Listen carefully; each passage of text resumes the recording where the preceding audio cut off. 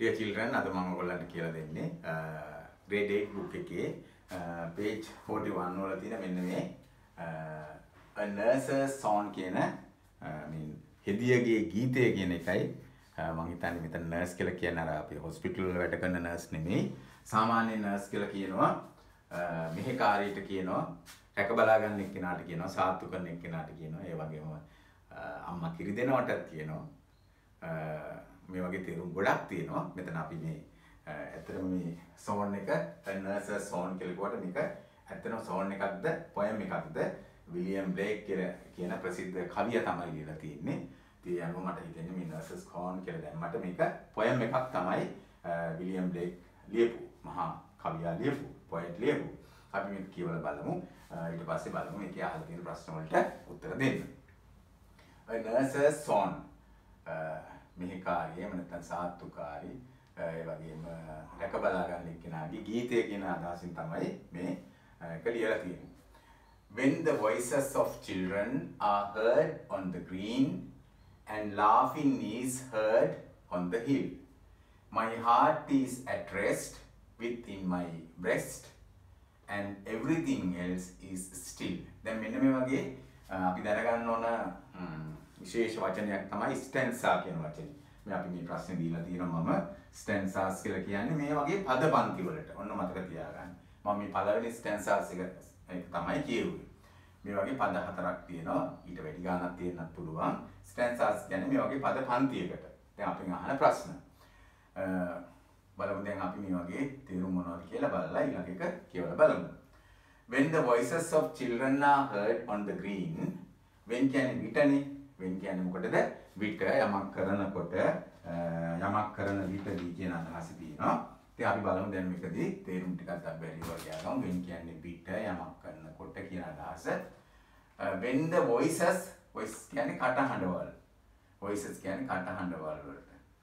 කටහඬ කියන එක තමයි voice කියන්නේ. එතකොට මේකේ තියෙන plural එක. කටහඬවල් of children කාගේද? ළමයින්ගේ are heard. are heard කියන්නේ ඇහෙන විට. here කියන්නේ ඇහෙනවා මෙතන past participle එකක් තියෙන මේ කටහඬවල් ඇහෙන විට on the green කොළ පාට උඩ කියලා කියන්නේ මේ අදහස් කරන්නේ කොළ පාටට තියෙන කඳු යායක හොඳට තනකොළ වැවිච්ච කඳු යායක කියන අදහස තමයි කාව්‍යමය අදහස එන්නේ. And laughing is heard on the hill. ඒ වගේම කටහඬවල් ඇහෙනකොට laugh කියන්නේ හයියෙන් hina වෙනවට. Smile කියන්නේ යාන්තම් hina වෙනවා මද සිනහවට. Laughing කියලා කියන්නේ හයියෙන් hina වෙනවට. When and the laughing is heard මේ වචනේමයි තියෙන්නේ. සිනහව ඇහෙන විට on the hill කන්දේ අර මම කිව්වේ කොළ පාට කඳු යායක කියන එක තනකොළ වැවිච්ච hill කන්දේ my heart is at rest within my breast.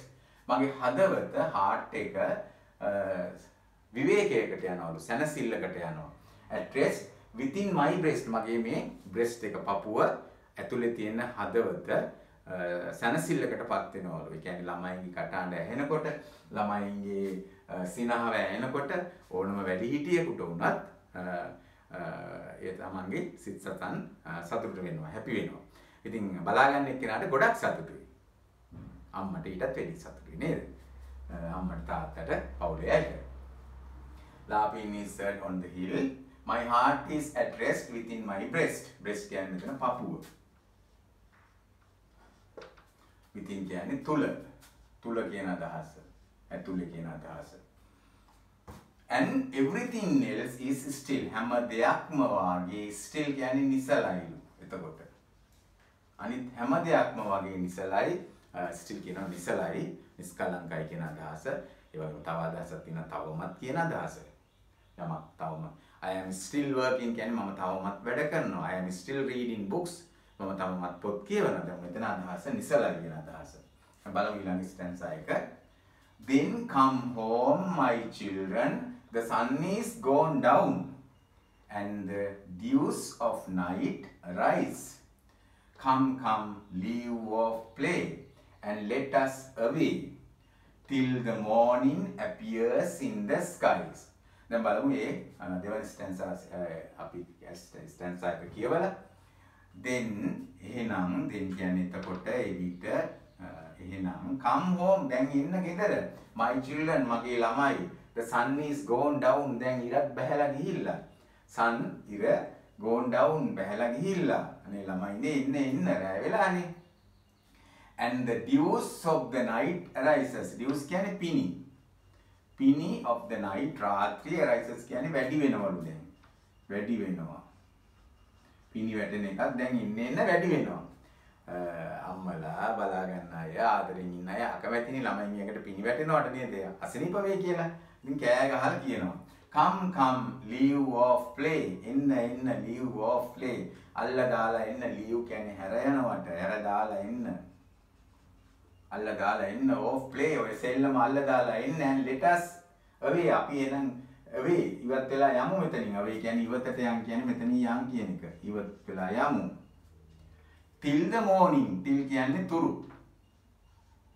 එහෙම නැත්නම් කම් till you come කියන්නේ ඔයා එන තුරු ඒ වගේ එනකම් till the morning appears ආයු උදෑසන එළි වෙන තුරු එළි වෙනකම් අපි යන් මෙතනින් ඒ කියන්නේ එළි වුණාට පස්සේ ආයෙ යමු කියන එකයි in the skies till the morning appears in the sky ආසේ උදෑසන උදා වෙන තුරු අපි මෙතනින් යන් ඒ කියන්නේ රැ වෙලා තියෙන්නේ ආයි ලුණාම එමු කියන අදහස ඔය කියන්නේ නැත්නම් මේගොල්ලෝ ගන්න බෑනේ appears කියන්නේ පෙනෙනවා මතුවී පෙනෙනවා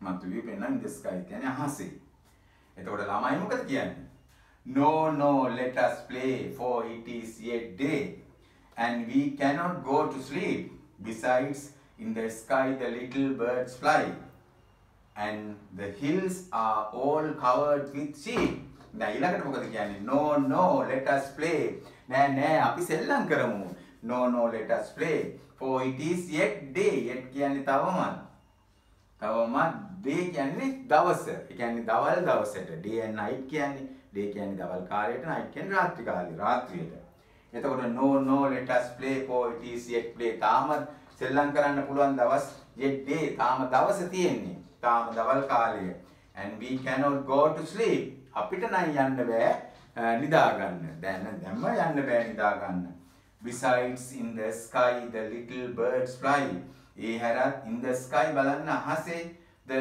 little birds fly තාම පුංචි කුරුල්ලොත් පියාඹනවා besides කියන්නේ හැර කියන එක ඒ හැරත් තාම බලන්නකෝ අහසේ කුරුල්ලොත් පියාඹනවානේ මේ අපිට ගෙදර යන කතා කරන්නේ and the hills are all covered with sheep එමදියට මුළු කඳු යායම cover වෙලා ඉන්නේ වැහිලා තියෙන්නේ sheep ගෙන් බැටළුවන්ගෙන් ඉතින් ඒගොල්ලොත් තාම ඉන්නවනේ ඉතින් අපි මොකටද ඉක්මනට යන්නේ අපි තව සෙල්ලම් කරමු cover කියන්නේ ආවරණය වෙලා with sheep කියන්නේ බැටළුවන්ගෙන් last stanza එක බලමු well go and play till the light fade away and then go home to bed the little ones leaped and shouted and laughed and all the hills echoed එතකොට මොකද කියන්නේ nurse කියනවා මොකද කියන්නේ well go and play හරි එහෙනම් හොඳයි go and play ගිහිල්ලා සෙල්ලම් කරන්නකෝ till කියන්නේ තුරු the light fade away light කියන්නේ ආලෝකය fade කියන්නේ අඩු වෙලා යනකම් ඒ කියන්නේ ඉර බහැලා යනකම්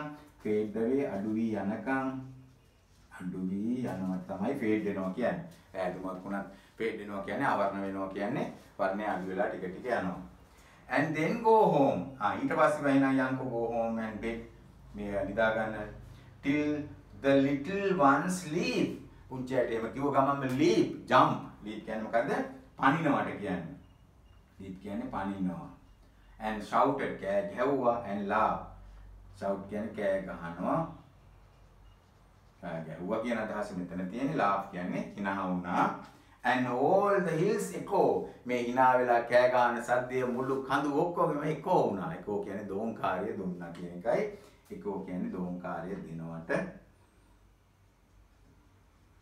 කාර්ය දෙනවා දැන් මෙතන තියෙන පාස්යෙන් දෝංකාරය දුන්නා කියන අදහස ඒ ඉතින් අපිට දැන් මොන තේරෙනවා දැන් මේකෙන් අපිට ප්‍රශ්න දෙකක් තියෙනවා දීලා ලියන්න අපි බලමු මොනවද මේක කියන්නේ කියලා දැන් මේ බලන්න answer the following question පහත ප්‍රශ්න වලට උත්තර ලියන්න underline the correct answer හරි ප්‍රශ්නෙට උත්තර ලියන්න දැන් ඔබට මේ poems ගැන කියනකොට දැන් මේ වගේ එකක් දැක්කම සාමාන්‍ය ළමයි ඇත්තටම ළමයි බය වෙනවා මේක කරන්න පුළුවන් දන්නේ නැහැ මේ තියෙන වචන ටිකේ හැටියට කියලා බය වෙලා සමහරු මේක කියවන්නෙත් නැහැ. එහෙමම අල්ල දානවා. අපි දන්නවනේ දීර්ඝ කාලින ඉගෙනීම් පළපුරුදු අනුව ගොඩක් ළමයි සමහර වෙලාවට මේ කවි වගේ ඒවා කියවන්න මේක දැක්ක ගමන් බය වෙනවා. අනේ අම්මෝ කියලා අල්ල දානවා. එහෙම අවශ්‍ය නැහැ. මම ඔබට මේ කියන්නේ මේක හරිම ලේසි.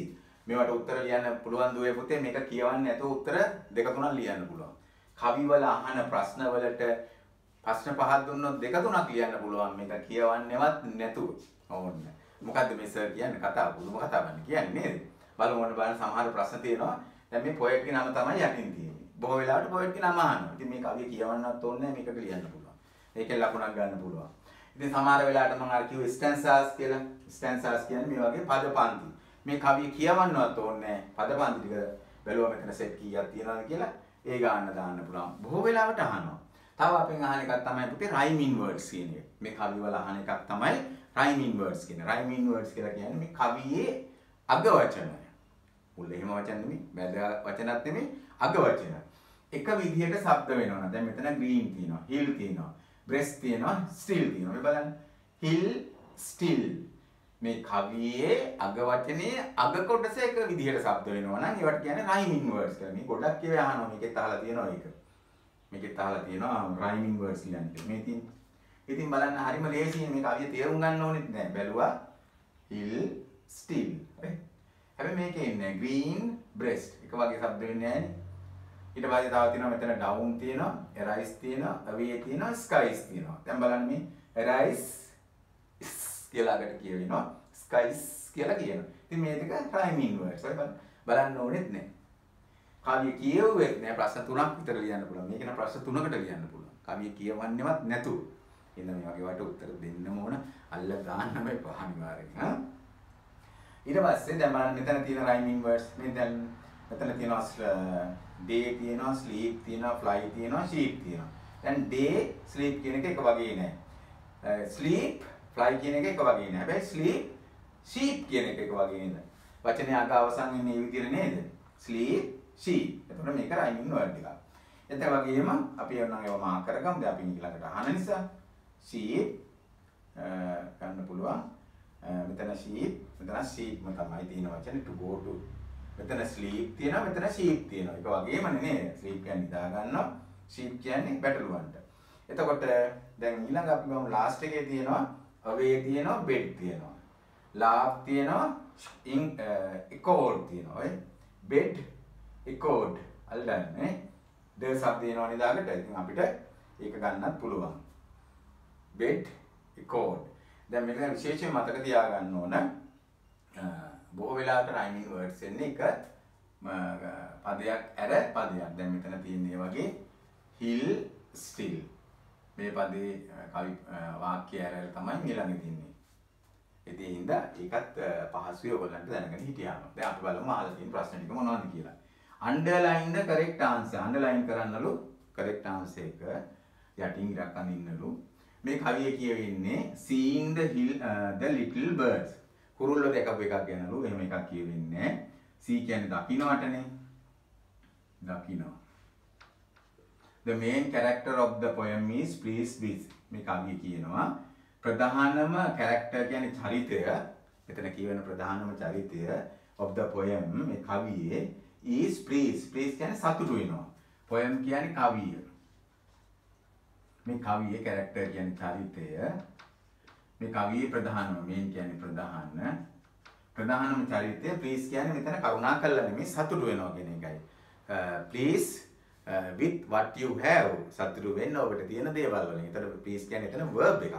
මෙතනත් verb එකක් විදිහට තියෙන සතුටු වෙනවාට කියන්නේ සතුටු වෙනවා. එතකොට මේ ප්‍රධානම චරිතය කවියේ සතුටු වෙනවලු seeing the little birds. පුංචි මේ කුරුල්ලෝ දැකලා. එහෙම එකක් කියුන්නේ නැහැ නේද? හින්දා ඒක නැහැ. seeing the running sheep. දුවන sheep ලා දැකලා, බැටළුවෝ දැකලා සතුටු වෙනවලු. හැබැයි බැටළුවෝ කතාවක් නම් කියවෙනවා නේද? බලමු වඩා ගැලපෙන එක. hearing the voice of children. සතුටු වෙන්නේ මොකකින්ද? ඇහිමෙන්. මේ තියෙන්නේ when the voices of children are heard on the green, laughing is heard on the hill, my heart is rest. මගේ හදවත rest එකටපත් වෙනවා කියන්නේ මෙතන සතුටු වෙනවා. ඒකෝට මෙන්න මේක තමයි උත්තරේ. hear කියන්නේ ඇහෙනවට. ඇහිමෙන් voices of children. ළමයින්ගේ කටහඬ ඇහුණාම සතුටටපත් වෙනවලු. What is the name of the poet? මම අර කිව්වේ. දැන් මේක ලියන්න මේ කවිය කියවන්න ඕනේ නිකන් කිව්වයි මේ ඕනම කවියක් කිව්වා මේ යටින් දාලා දිනවා යා ලියපු කවියගේ නම. මෙන්න මේ විලියම් බ්ලේක් කියන නම මේකට ලියන්න. එතකොට උත්තරේ හරි. How many stanzas are there in the poem? මේ how many කියන්නේ කොපමණ කීයක්? කොපමණ stanzas පද පන්ති ආදයා තියෙනවද අහන මේ කවියේ. පද පන්ති කීයක් තියෙනවද මේ බලන්න. පද 4 සෙට් තියෙනවා 1 2 3 4. එතකොට මම මේ ළඟ ලියලා තියෙනවා ඊට මදි නිසා නමුත් පැහැදිලිව ඔයගොල්ලන්ගේ පොතේ දකින්න පුළුවන්. එතකොට 4 කියලා ලියුවා නම් ඇති. ඊට පස්සේ write 2 lines that say ලියන්නලු line කියන්නේ පේලි දෙකක් 2 lines that say කියන්නේ කියනවා children don't like ළමයි කැමති නෑ කියලා stop නවත්තන්න playing සෙල්ලම් කරන්න එක නවත්තන්න ළමයි කැමති නෑ කියන කවි පේලි දෙකක් ලියන්නලු මේ තියෙන්නේ මේ ළමයි කියනවා no let us play for it is yet day and we cannot go to sleep මෙන්න මේ පද පේලි දෙක ලියුවා නම් හරිය උත්තරේට හරි ලේසි නේද පැහැදිලිව තේරුම් ගන්න පුළුවන් ඊට පස්සේ අර මම කිව්ව right rhyming words කියන්නේ එක වගේ શબ્දයෙන් වචනේ අග අවසන් වෙන ඒවා මේවට rhyming words ලියන්නලු hill වලට ලියන්න මොකද්ද still මේ අපි මාක් කරේ still sleep කියන එකට ලියන්න දැන් මෙතන sleep තියෙනවා ඒකට sheep ලියන්න පුළුවන් එක ඔයගොල්ලන්ට කර හැකි rise කියන එකට අපි ලියමු rise කියන එකට දැන් මෙතන තිබුණා going down rise කියන එකට අපිට ගත්ත හැකි away in the skies rise skies කියන එක ගන්න පුළුවන් මේකෙන් එක වගේ සද්දයක් එනවනේ rise skies කියලා මෙතන ලියන්න මෙන්න මේ වචනේ තමයි ලියන්න ඕන මම හිතනවා ඔයගලන්ට මේක හොඳට තේරුණා කියලා හැම වෙලාවෙම මතක තියාගන්න ඕන rhyming words ඉන්නේ කවියේ අගම වචනේ සමහර වෙලාවට අග අකුරු දෙක විතරයි සමාන වෙන්නේ. the rhyming words කියලා අපි සාමාන්‍යයෙන් සලකන්නේ වචන බව ඔබ හොඳට මතක තියාගන්න ඕන. එහෙනම් අපි ඊළඟ වීඩියෝ එකකින් හමු වෙමු. all the best.